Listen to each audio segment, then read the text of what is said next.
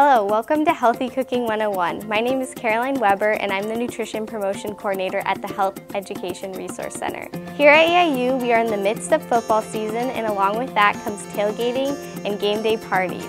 But these menu items tend to be high in fat, sodium, cholesterol, as well as low in fruits and vegetables. The recipe we're making today is mini pepper nachos, and this uses a pepper instead of the tortilla chip. Peppers are a good source of vitamin A and C, and this recipe also provides the extra benefit of added vegetables. So let's get started by washing our produce.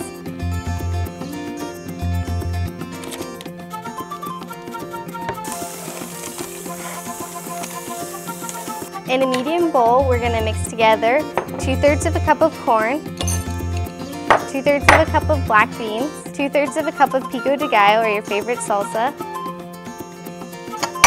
and 1 medium avocado diced. Going ahead and give all of those ingredients a mix. You can season the mixture with salt and pepper if you'd like. This is going to be the filling for our nachos.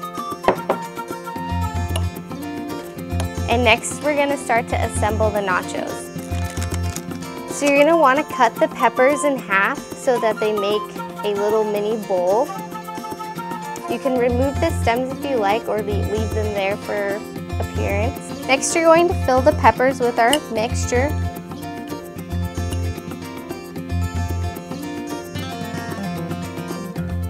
So the next ingredient is going to be some sort of cheese. So we have cheddar cheese.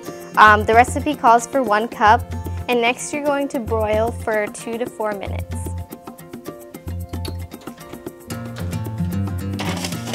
It's been about 4 minutes. And our pepper nachos are finished broiling.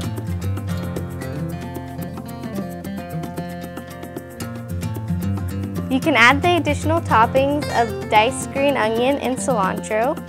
And there we go. In just about as much time as it took to make traditional nachos, we have this healthy alternative. Try this at your next football game gathering. The next Healthy Cooking 101 is November 3rd at 6:30 p.m. in Clem Hall.